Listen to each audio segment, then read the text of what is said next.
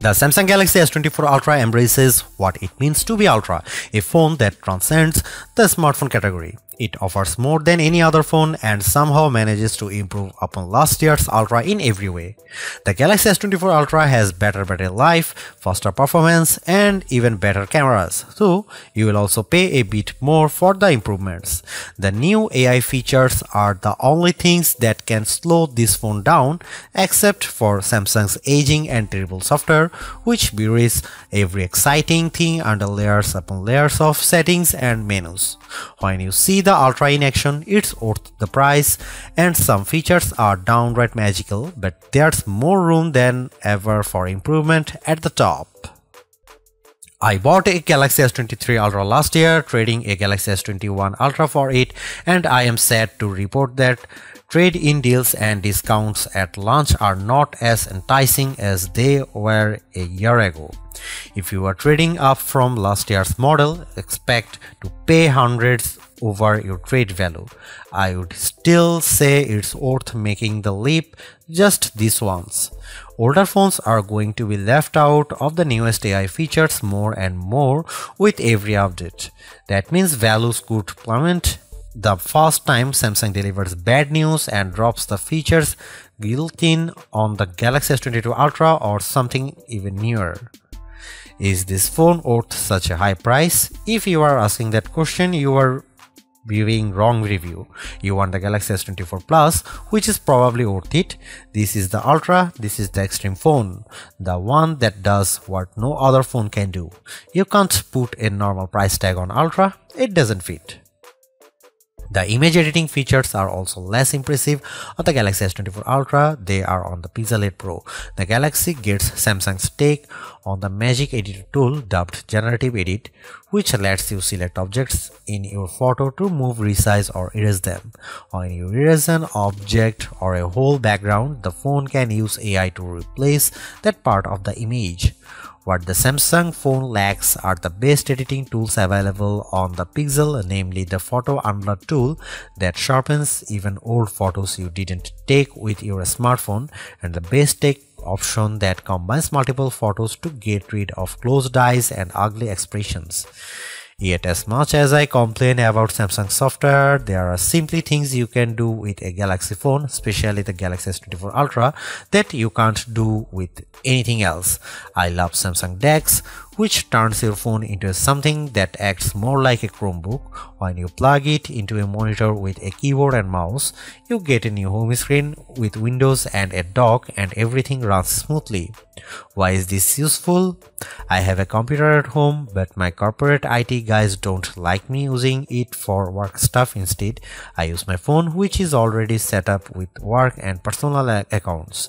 If I need to get work done at home or even while I am traveling, I don't need to bring my work laptop. I can just plug my Galaxy S24 Ultra into a USB hub, and now I have all my work and personal stuff in one place.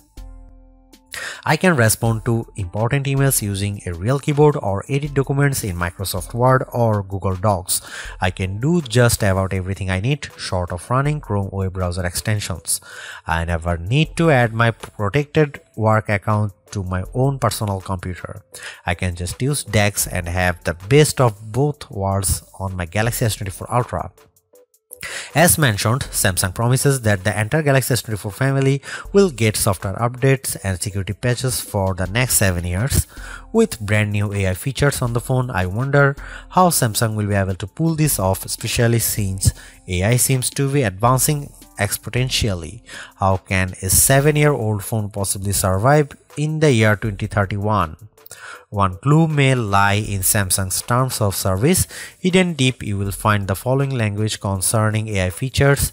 Samsung may at any time change some or all of its advanced intelligence features to subscription-based features, in which case Samsung will provide prior notice. Samsung reserves the right to rate limit you to prevent quality decay or interruptions to the advanced intelligence features. This could be completely innocuous, or it could be sinister sign that Samsung is looking for a loophole to get out of its 7-year promise. It may offer future Android updates in regular and premium flavors. It could also exclude certain models from any future premium feature and just offer the most basic bare bones OS to the Galaxy S24 Ultra by the time, say, Android 18 is launched, presumably in 4 years. The Galaxy S23 Ultra was our overall best camera phone of last year, so rumors that Samsung would be dropping the optical zoom from 10x to 5x set off a flurry of concern. The 10x zoom was the standout feature on the Galaxy S23 Ultra. Aside from the 200 megapixel sensor, the two zoom lenses, the 100x digital astrophotography, the AI image enhancements, and everything else the phone could do. Still, it's odd for Samsung to take a step backwards, especially where specs are concerned. Let's start with the Galaxy S24 Ultra's 5x zoom lens. Samsung has not taken a step backwards, more a step sideways. The Galaxy S24 Ultra still has the best zoom camera you can find on a smartphone.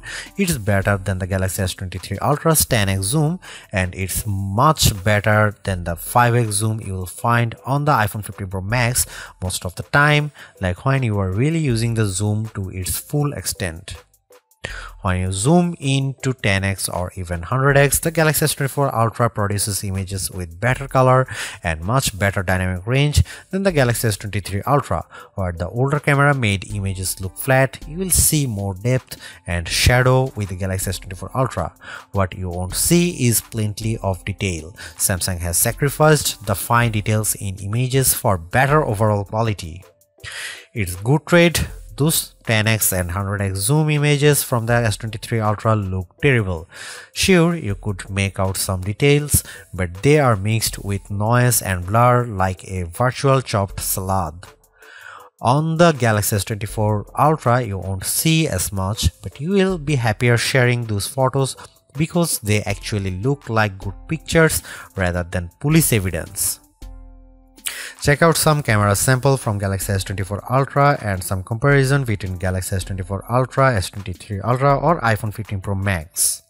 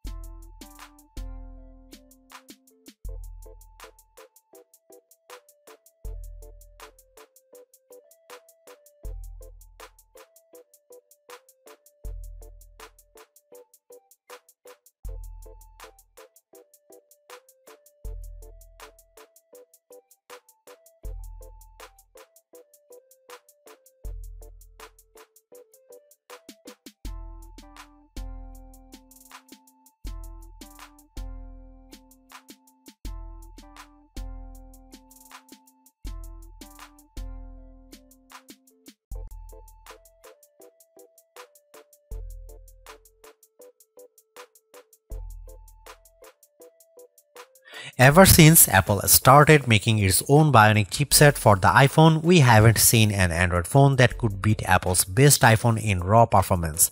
That ends with the Galaxy S24 Ultra. The Ultra is just as fast as the iPhone 15 Pro Max, and in many ways, it's even faster. You may never notice the performance gains, but I have to give credit where credit is due. Qualcomm and Samsung have managed to top Apple's silicon for the first time in years. What does that mean? In the real world, everything that you could do on your smartphone, you can now do faster. If you play games like Call of Duty Mobile or Genshin Impact, you can play at the highest settings and experience fluid frame rates and stutter-free gaming. Pair your game with an Xbox or PlayStation controller via Bluetooth and you will be destroying noobs on pathetic pixels and cheap Motorola phones in your multiplayer arena of choice. Seriously, having a phone that responds so quickly to your commands and movements is a huge win for multiplayer games. Is the Galaxy S24 Ultra a gaming phone? Then you'd better believe it. I tested the Galaxy S24 Ultra against the Asus ROG Phone 8 Pro, a phone that is truly made for gaming. The Galaxy S24 Ultra had no problem beating the ROG Phone 8 in every metric, even producing a higher frame rates on the newest games. If gaming is not your thing, you can still feel the performance benefits. I edit photos in Adobe Lightroom, and on my Galaxy S24 Ultra I can move the adjustment sliders freely and watch my photo change in real time. In side-by-side tests using the new Adobe Intelligent Masking features, the Galaxy S24 Ultra was able to find and select my foreground subject in seconds faster than my older Galaxy S23 Ultra. The only features that cause a delay on the Galaxy S24 Ultra are the new AI features, and that's ironic. For the first time in years, Samsung commands a lead over its rival Apple, but it loaded the Galaxy S24 Ultra with AI features that Apple has skipped so far. Instead of feeling like everything moves faster on my Galaxy, I have to wait while the AI composes new text messages or makes edits in the photo gallery.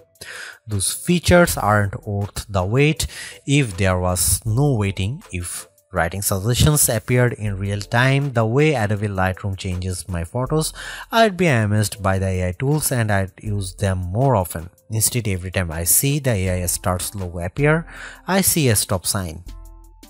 You won't find a phone with longer battery life than the Galaxy S24 Ultra. In our lab testing, which involves continuously browsing the web on 5G until the battery runs out, the Galaxy S24 Ultra in its default adaptive display mode lasted a huge 16 hours and 45 minutes.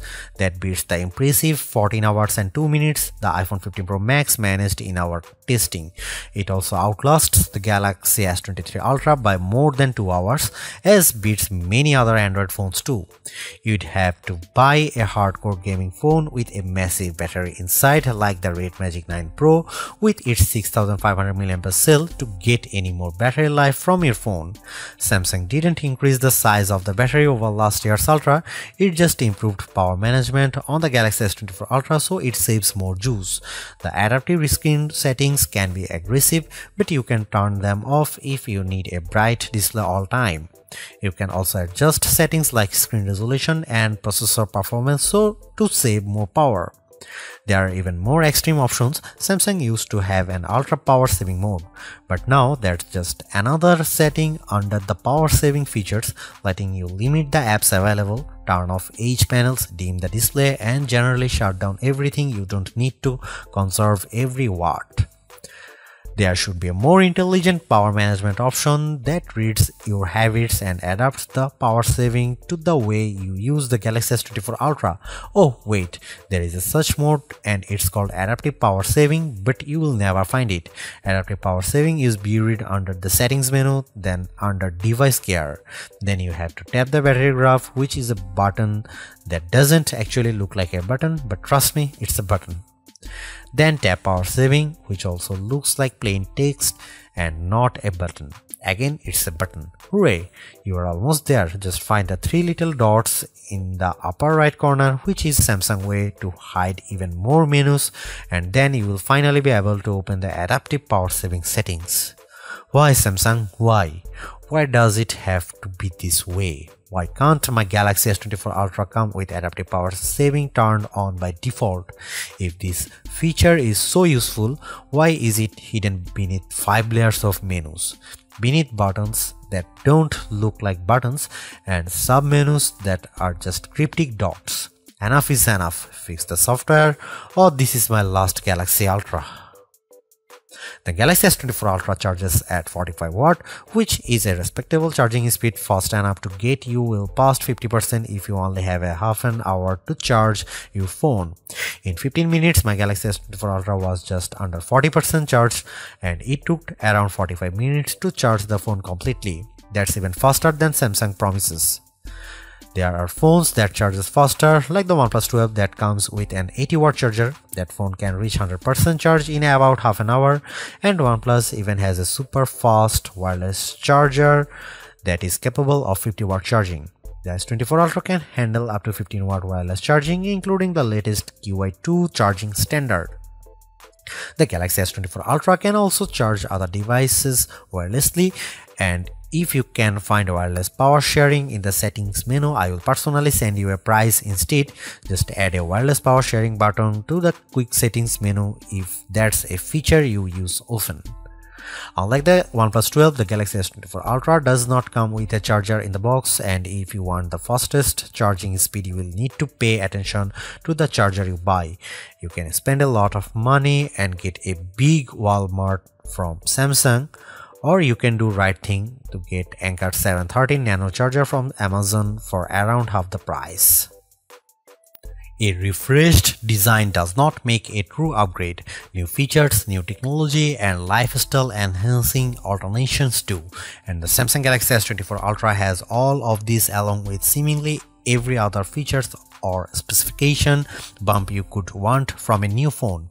Not only is it worth buying if you don't already own a Galaxy Ultra phone, I'd even say it's worth buying if you have a Galaxy S23 Ultra. It's really that good. Obviously, you don't need to upgrade your Galaxy S23 Ultra, but it's heartening to discover Samsung hasn't just sent out a vogue refresh of its most expensive non-folding phone this year, which is really what it did with the Galaxy Z Fold 5 over the Galaxy Z Fold 4. The Galaxy AI stuff is being pushed hard, and while some of it is worth your time, it's not a reason to choose the Galaxy S24 Ultra on its own. It's a combination of all its parts, from the amazing battery life to the genuinely improved camera, that makes it a must-buy. Although I say it's even worth an upgrade from the year-old Galaxy S23 Ultra, I do think you should mostly go into the Galaxy S24 Ultra with the intention of keeping it for years.